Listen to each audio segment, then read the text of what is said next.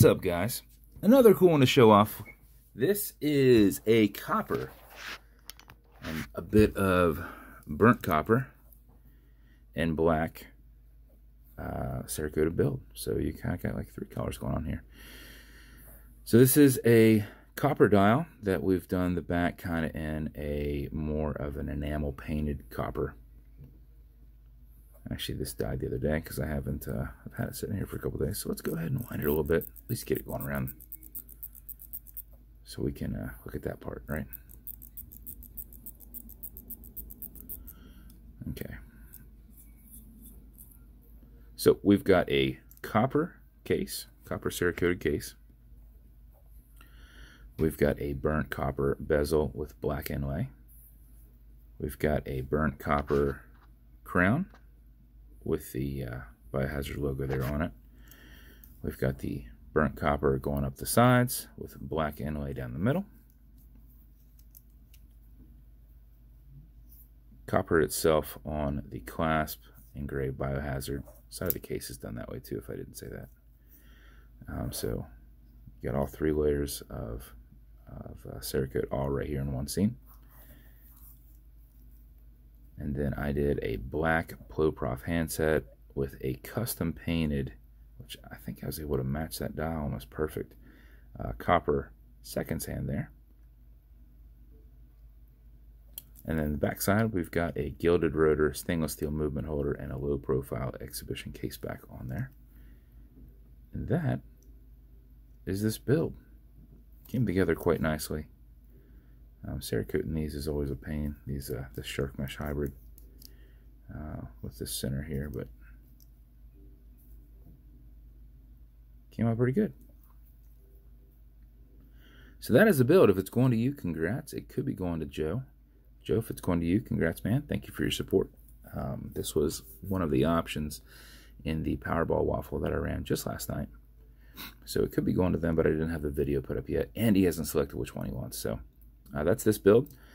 Tension ring holds this bezel on there. The bezel is on there quite tight. It will go left, it will go right. Just held on with the tension ring. Automatic mechanical, so you can wind it, you can wear it, you can put it in a watch winder. But if it's dead or you're not going to be very active, make sure you wind it just a little bit like I did earlier.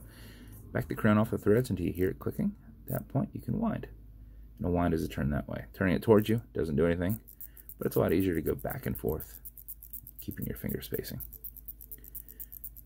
If you do this for 4 or 5 seconds before you put it on, even if you're not very active, you'll keep time throughout the day. And if you do it for something closer to 20 seconds, you're going to max out your 31+ hour power reserve on it. You cannot overwind it. You can wind it all day if you like. When you're good, pull it to the one and only click, and you can now set your time. It does not have a hacking movement, so it's going to keep going. Okay, Google, what time is it? It's 12:35 p.m. And it has a wobble crown that deflects lateral pressure from going into the stem and into the movement. If you are pushing and prying on it, it will deflect that. If you pull it out straight, you won't even really feel it. Whenever you're done time setting, push it over, take it out of the time setting spot, and wind your crown back down. And that is the build. That came out pretty awesome.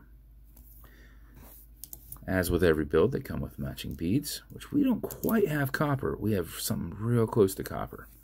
So matching beads there. This will come in a BioHazard Special Edition box. This will come with watch cleaner. This is good on all glass and metal parts to this watch as a whole. Non-toxic, non-streaking, non-residue. And some fine scratch remover. This is Novus 2 from Amazon. It is because you've got an acrylic glass. If you ever get a tiny scratch in it, put a little bit on it. Buff against that scratch, filling the scratch using your included microfiber. Buff it out, and you should remove the scratch in about 20 seconds. Just generate some heat with your thumb. Like I said, go against the scratch, not with it. You do not want to rub out the stuff you've just put in there, so go against the scratch. And this is like a poly watch, so it's just cheaper for us to buy this in bulk and repackage it ourselves. But yeah, so that is the build. If it's going to you, congrats. Appreciate your support. And if you want me to build you something custom and unique, reach out and I'll see what I can do. And if you want to continue to see videos like this, like and subscribe as I put them up all the time. Thanks, guys.